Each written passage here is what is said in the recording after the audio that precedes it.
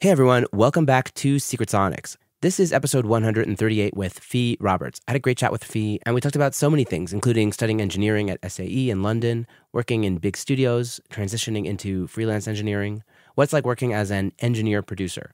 She talks about giving musicians freedom of expression, her detailed approach to miking pianos, and how deep she goes with automation, especially in string arrangements.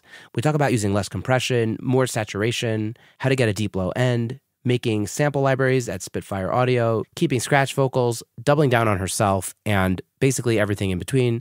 So it's a great chat. I think you're going to love this conversation. So here's my conversation with Phi Roberts coming up right here on Secret Sonics.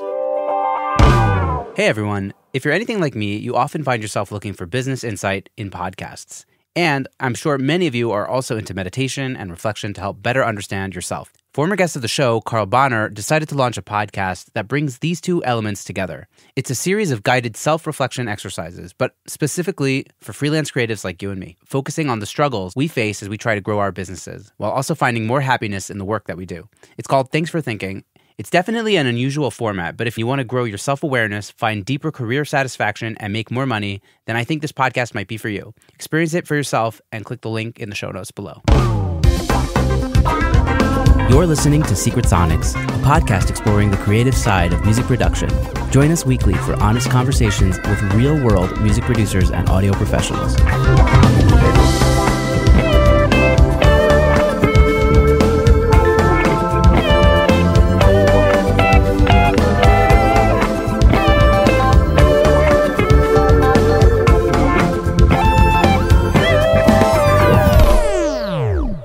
Hello, and welcome back to Secret Sonics. I'm your host, Ben Wallach. My guest today is Phi Roberts. Phi is a London-based sound engineer and producer. Former guest of the show, Katie Tavini, recommended I reach out to Phi, who's graciously agreed to join me on the air. So with all that to say, welcome to Secret Sonics, Phi. Hello, happy to be here. Yeah, how are you doing today? I'm good. Yeah. I've had a good day. It's March and the sun is shining, so I've been out having a day off. It's been good. So tell the audience a little bit about your story. I'd love to hear, how music started for you and how did it evolve into engineering, production, all the stuff that you do today. Yes. Well, I guess I actually had a bit of an unconventional start. I actually used to act years and years ago. I was at the Brit School in South London doing theatre. And while I was there, I'd always learnt mostly piano and a bit of singing from when I was younger. I started writing songs a little bit while I was there for the theatre performances and decided that I really enjoyed that. And so after I left Brit School, I went to a music school called ICMP to do a year there doing songwriting, which could have gone on to a degree, but I kind of kept it just as 1 year because while I was there, I got introduced to production.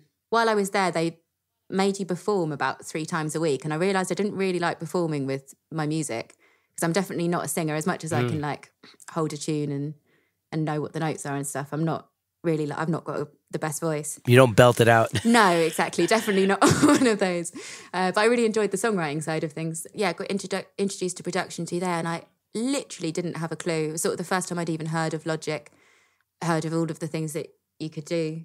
And then, so I left that after a year and kind of spent a year or two working. I was working in a cinema in South London. And while I was there, I met there was a live sound engineer who worked at the music venue above the cinema. And he just sort of ended up teaching me some of the ropes of live sound engineering. And I got a bit interested in that. And he introduced me to some of the sound engineering universities and schools that you can go to. So I ended up at SAE in Haggerston in London.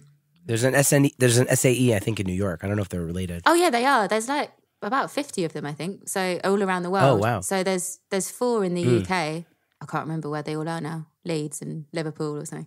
But yeah, I was at the one in London in Haggerston and doing a degree in audio production, I think the title was. I learned loads because literally from knowing absolutely nothing, I learned loads there. And during my dissertation, you could sort of decide to make it either more creative or more geeky and get either a BSc or a BA.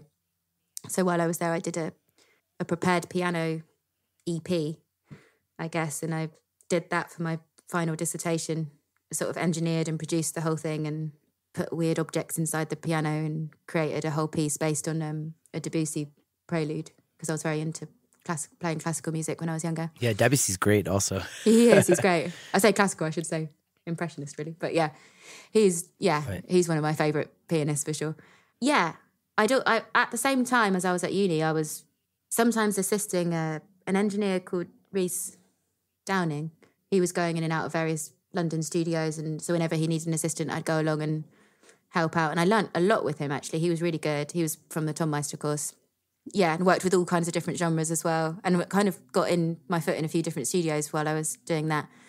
While I was at SAE, there was one supervisor who was there just in the first term, called Jake, and he ended up leaving to become the tech manager at Strongroom.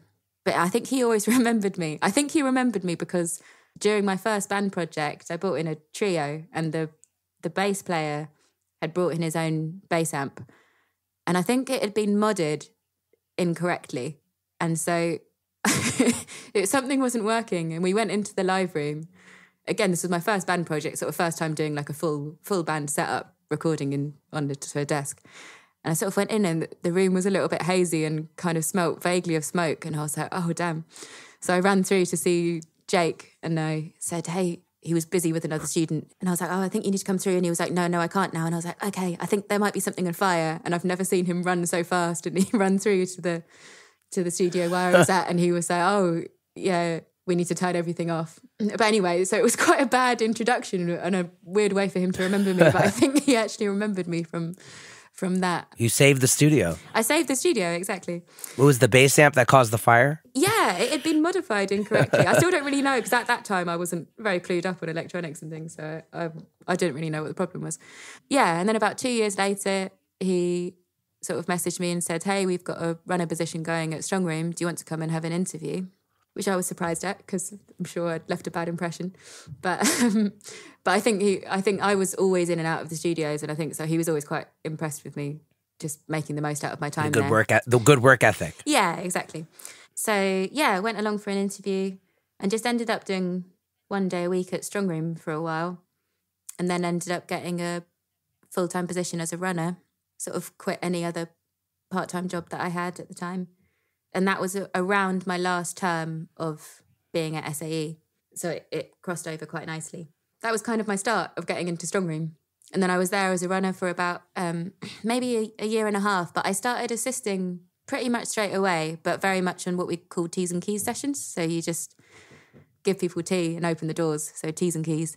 So a lot of that at the start. And then you ended up getting more and more advanced, and I was doing sort of assisting vocal sessions for a bit, and then assisting more full band sessions, and I'd assist engineers who worked there, so they were really, really supportive in getting you trained up with engineers that are already there. Yeah, it seems like a great place. Like I mean, maybe it's just because of the people that I've interviewed. I've heard a lot about Strongroom, studios, and they seem to like get a lot of people through the door, and like in an era where not a lot of that is happening, right? Yeah. Like, no, they're brilliant. They're really good. I couldn't come up through a studio. I had to just open a business. Yeah, yeah, no, they are. They're really good. They're good, particularly at hiring quite a gender diverse team, I think, compared to many studios. Obviously, it's great. Just there's maybe less interest from women. There's a whole topic to debate anyway, but they are very, very good at hiring quite a gender diverse team. At the time, there had been a couple of female engineers who'd come up through Strongroom, but at that time, I was the only female member of staff on the engineering side of things. And now there's quite a few, and non-binary. And so it's a good place to work, good place to meet people, really good place to train up as well. And then that's kind of been my main place of work for the last 5 years, although I've dipped in and out of other places being freelance. I've really enjoyed working there. And so now these days you're almost entirely freelance. You're working out of, or you're entirely freelance, right? Yes. Tell me about that transition from like being, T and Keys to, getting clients and working with artists and, getting hired. What was that transition like? The transition was good. I think I started working at Red Bull about the start of 2019. I started working at Red Bull as an engineer there, and I met quite a few different people there. And I was also Red Bull was brilliant to learn, actually, because Strongroom is very, very client based, and you spend like a good few hours setting up, and the structure of the day is quite rigid. Whereas at Red Bull, you kind of just get chucked in quite at the deep end, and you don't really know what you're going to record every day. Yeah, it was just a brilliant place to learn in that sense. So I met quite a few people there, and then during the pandemic, Red Bull hasn't reopened, but we had a few remote sessions with people. So I was at home on Zoom, kind of like I am now. And some artists who needed some support, I'd give them like a mix tutorial over Zoom. And through that, I met a couple of clients who I'm still working with now. So I met one violinist called Rebecca Reed. And with Becca, we ended up really hitting it off over Zoom. And I ended up co-producing an album for a collective that she fronts called Tap Collective, which is very, very sort of genre-bending, bunch of different influences. She's mainly a loop pedal artist with the violin, but she brings in influences from like jazz, drill, pop, disco, a little bit of everything. So that's been really great. And then another artist I met a guy called Danny who fronts a band called Project Hilts, and he's a rapper, and they kind of do like jazz meets rap. Weirdly, seeing as I work in the music industry, I'm not very good at describing genres sometimes, but they're brilliant. So I mostly engineer for them. I don't do any production. But they're just really fun whenever they come in. They came in over the pandemic and recorded a live video at Strongroom, and then I'd mixed their EP, and then recently they've come in again to do some recording. So yeah, got some more stuff in the pipeline with them. So I guess it's just like kind of like, you know, word of mouth, I guess. You get a couple clients through the door and then things start to spiral. Yeah, definitely. Yeah, a lot of word of mouth. And then through Becca, she actually works with an artist called Andrea, a singer called Andrea, who I'd worked with years ago at uni. And we've got put back in touch, and now I'm doing her album. So that's Is Phi. So yeah, I've been doing her album, and it's quite nice to see the crossover of different musicians. So like there's quite a few musicians that I work with that cross over into different projects, either through me or just accidentally.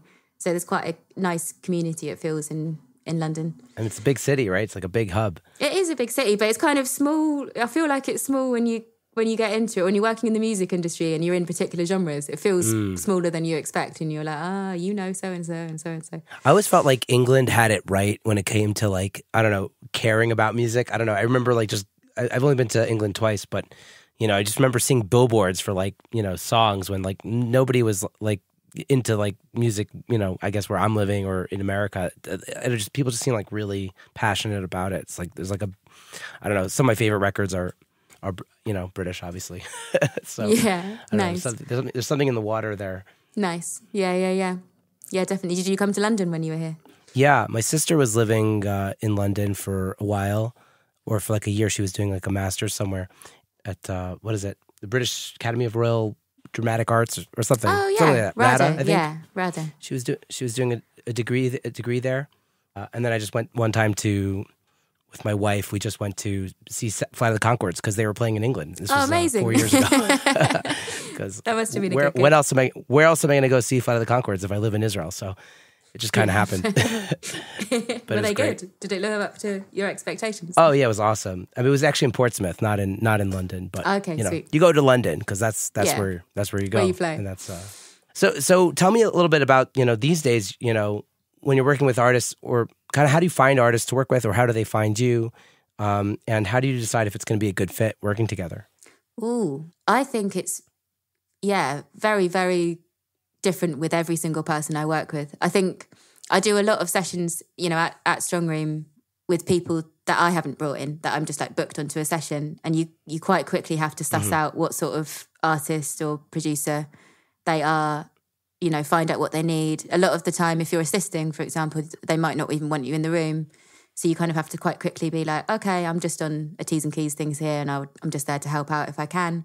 Sometimes they might want you in for a bit and not for when they're doing a very intimate vocal, for example. They might sort of want you to make yourself scarce then, be around on hand for the rest of it. So a lot of it's working out who you're working with rather than the other way around. I think the sort of longer term clients that I've had, you do end up really... a lot of the artists that I've worked with, I've become very close friends with. So Rebecca, for example, the violinist of Tap Collective, we're really good friends now. I just went and saw a gig of hers last night. She was playing violin for Soul to Soul, and she just smashed it. She was absolutely amazing. I've got a friend called Johanna. Yeah, so another artist that I work with is called Nayo, and she's just released an EP, which is beautiful. It's called Garden of Eden. if anybody wants to check that out.